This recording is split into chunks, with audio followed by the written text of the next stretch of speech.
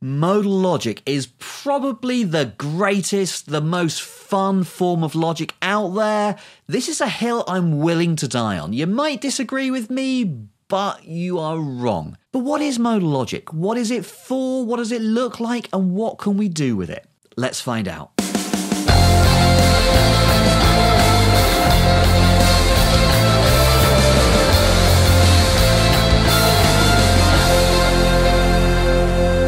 Hello everyone, welcome to Attic Philosophy. On this channel we are talking about all aspects of philosophy, right from metaphysics through to applied social issues. Here we've got a series of videos introducing the basic concepts of logic. In this video we are going to start looking at modal logic.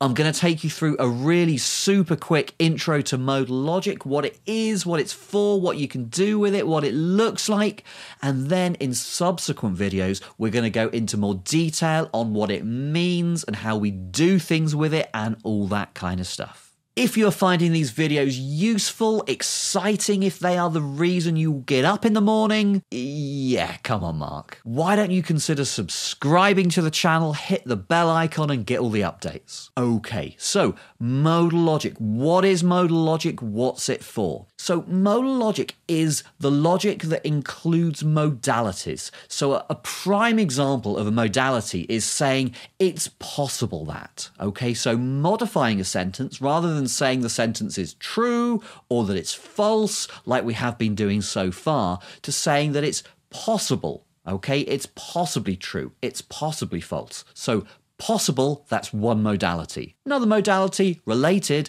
is it's necessary. So we can say of a sentence that it's necessarily true or it's necessarily false. So the reason we're calling these modalities rather than connectives like we had and or not is because you can't get from the truth value of A to the truth value of it's possible that A or it's necessary that A. These modalities aren't truth functional. They're not extensional. That means we can't get to the truth value of it's possible that A or it's necessary that A just by looking at the truth value of A.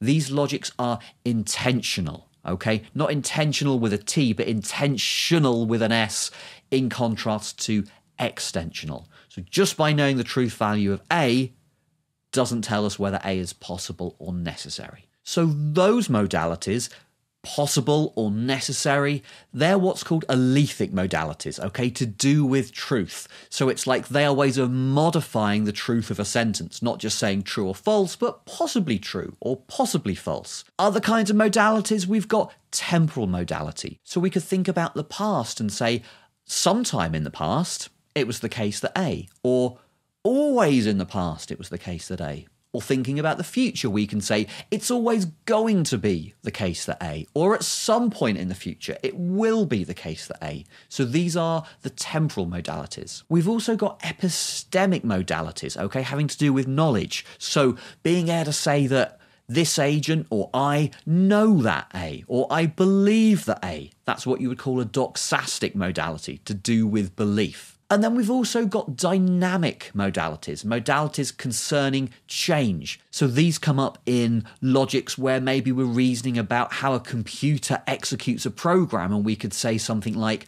well, at some run of the program, it's going to get to this bad state where it gets in a loop, let's say, or every run of the program will take us to a good terminating state, or whatever.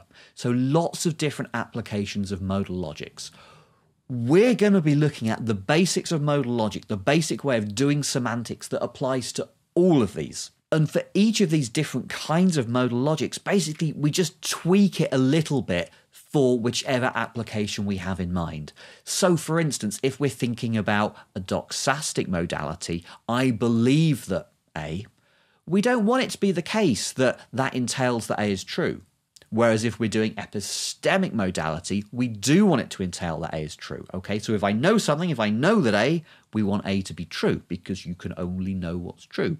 But you can believe false things. So one difference between doxastic belief and epistemic knowledge modality is that the epistemic case, we want what you know to be true, not so for doxastic modality belief.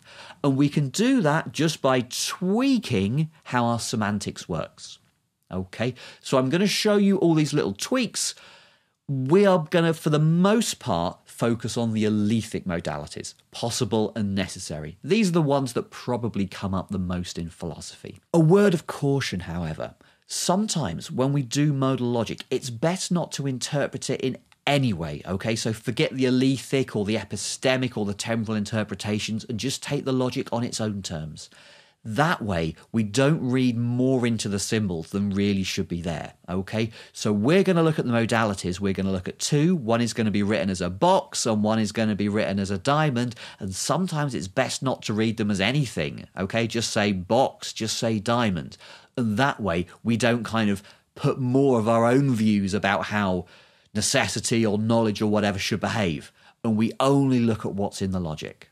Let's start off with the modal language. This is really simple. So we're going to take the propositional language that we've seen in previous videos and we're going to add to it modalities so that we can do modal logic. Okay, so the propositional language, we've got these primitive sentence letters P, Q, and R, and then we can put them together with our connectives, so negation and, or, if then, and if and only if. We can use those to make complex sentences, and then we add two new bits. We've got a box and a diamond. And syntactically, these work a little bit like the negation. That is, you can bung them in front of a sentence and you get a new sentence. So you take any sentence and you put a box or a diamond in front of it, and that gives you a new sentence. Here's one example. So here I took P and I put a diamond in front of it to give me diamond P. I took Q and put a box in front of it to give me box Q. I conjoined them together with and then I put another box in front of it. So if we think about the syntax tree for that sentence, draw it out, what would it look like? There's the main connective right at the top. Next one is and, that branches left and right, and we've got a diamond followed by a P on the left,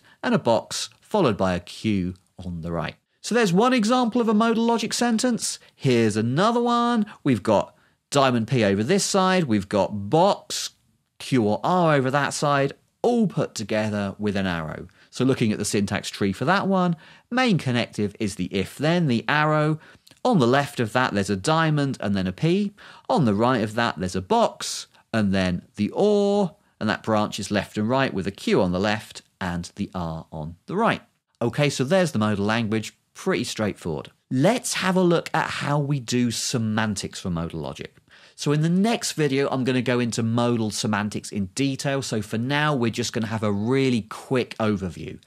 Semantics for modal logic is given by relational semantics. Okay, what's relational semantics? It's some bits, some blobs or whatever with a relation between them. Okay, so that's going to look a bit like this. It's the kind of thing we've already seen in first order logic. We have some things and we've got some arrows going between them. The difference here is we're now not thinking about these things as real world entities like you or me. We're now thinking of them as different possible scenarios. Different logicians call these different things. They call them states, they call them points, they call them scenarios, situations, possible worlds. It doesn't really matter. Nothing is going to hang on that from a logical point of view. Let's just call them possible worlds. So we've got some possible worlds and we've got a relation between them. We can give them names. I've done that here in blue. So there's state or possible world 1, there's number 2, there's number 3, 4, 5, and 6. Giving them names is useful because that allows us to identify them and talk in an easy way about what's true where. And finally, we're going to label these worlds with primitive sentence letters, P, Qs, and Rs. Okay, so that might go like this. So in this world, P and Q are both true. In that one, S3, only P is true, and here, only Q is true. This is one where neither of them are true. Okay, so what we do is, if a primitive sentence letter is true at a world, we write it there, and if it's not true at that world, we just leave it off. Okay, so we label them with the primitive sentence letters that are true at those worlds. This is essentially the valuation function that we saw in propositional logic, but now it's not just telling us that this sentence is true and this sentence is false, like it did in propositional logic. It's saying this sentence is true, say, at this world, but it's not true at that world. And here we meet one of the key points in modal logic. we can't now simply say this sentence is true, this sentence is false, because we've got different possible worlds in play, okay? These are like different ways things could have turned out, different versions of reality. So now we're not saying it's true or it's false, we're saying in this version of reality, it's true, but in that version of reality, it's false. In this possible world, it's true, but in that possible world, it's false. So, truth in modal logic is relative to a model, one of these, just like it is in first order logic, but it's also relative to a world in that model. Okay, so we're going to say in this model, P is true there, but it's false there. So there's always going to be two parameters to take into account when we're talking about whether a sentence is true or false. There's the model that we're looking at, but there is also where in that model we're talking about, okay? Which world are we talking about? Is the sentence true there, but false there? We're then going to use these relational models to make sense of the box and the diamond. And basically what they mean is really straightforward. The diamond means I can follow an arrow and get to some world where whatever is true. So diamond A means I can get to a world where A is true. Box A means every world I can get to, A is true there, okay? When I'm talking about getting to a world, I mean by following one arrow. So what we're going to do is imagine that you are standing at one of these worlds or one of these points, and the arrows show you where you can see, okay? So from here, I can see there and there, but I can't see here or here or here, and I can't see there. I'm talking about follow an arrow, okay? So from here, I can see here and here, and then we say, what does the diamond mean? Well, it means I can see somewhere. Okay, so diamond A means I can see somewhere and A's true there. Box A means everywhere I can see from where I currently am, A's true. Let's just have a look at how that works in practice. Let's suppose we're at world 5, S5, okay? What's going to be true there? Well, there is a state that I can get to, this one here, where Q's true, so diamond Q will be true here. Also, everywhere I can get to by following an arrow, a P is true. So, box P is going to be true there. Okay, so at S5, diamond Q and box P are both true. What about state S1? Okay, so from there, I can get to itself because it's got this little loop on it. I can get to S2 and I can get to S5. Is there anything that's true at all of those? Well, Q is true here and Q is true here, but Q isn't true here. However, there is something that's true at all of them, which is Q or diamond Q. That's because we've got this principle from propositional logic that if something is true, like A, then A or B is true. So here, Q's true, therefore Q or diamond Q is true. Here, Q is true, so again, Q or diamond Q is true. And here, diamond Q is true, so Q or diamond Q is true.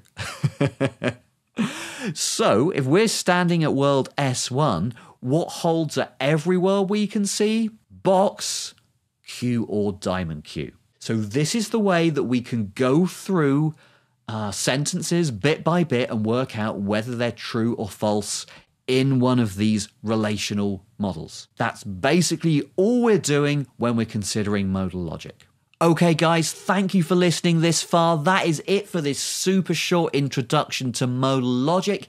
In the next video in the series, we are going to be diving deeper into semantics for modal logic. We're going to be looking at relational models in more detail and seeing some of the fun things we can do with them. If you've enjoyed the video, why don't you subscribe to the channel? I would really appreciate it. If you've got questions on this stuff, leave me a comment below. Thank you very much for listening. I will see you next time.